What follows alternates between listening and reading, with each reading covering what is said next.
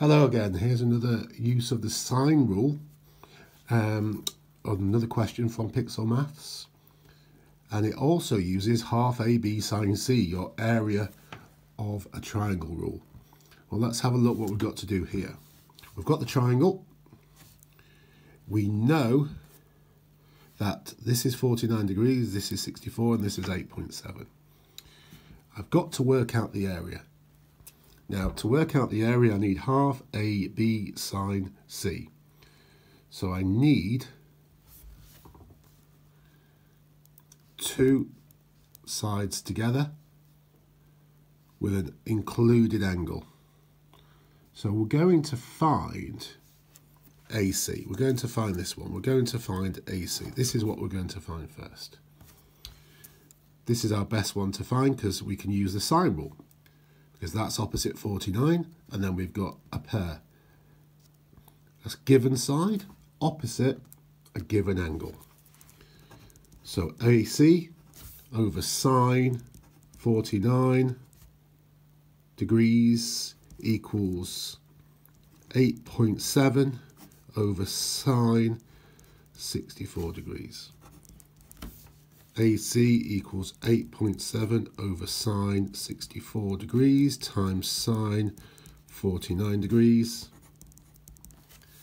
There you go. And you're going to get AC equals 7.305 and a bunch of other numbers, which I'm going to ask you to leave in your calculator, and we'll call that ANS.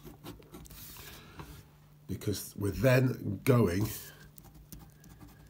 to stick that straight into the next part. Now remember, area equals half AB sine C. Half AB sine C. So I'm going to work this one out. Look, that's 67 degrees. How do I know? Angles in a triangle add up to 180.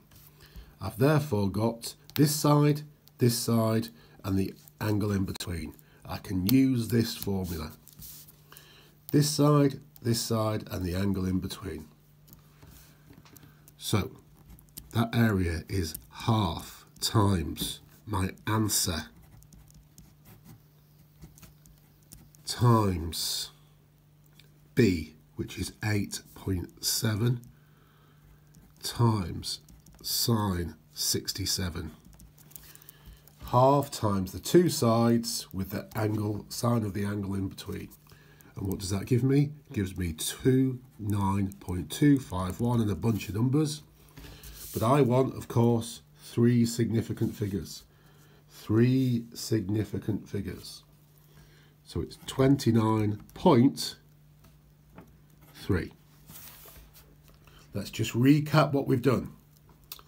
We've got to work out the area, but we don't have the angle sandwiched by two known sides. We use sine rule to get this side. And I call that answer, because that's what I'm going to use on my calculator. I'm going to use that answer button. I know that angle because angles in a triangle add up to 180. And then we can just stick that in our calculator. I'm always writing it out for the examiner though, just in case I make a mistake. I don't want to lose any more marks if I make an error. Show you're working round to the correct amount, three significant figures. Hope that's clear. Thank you very much.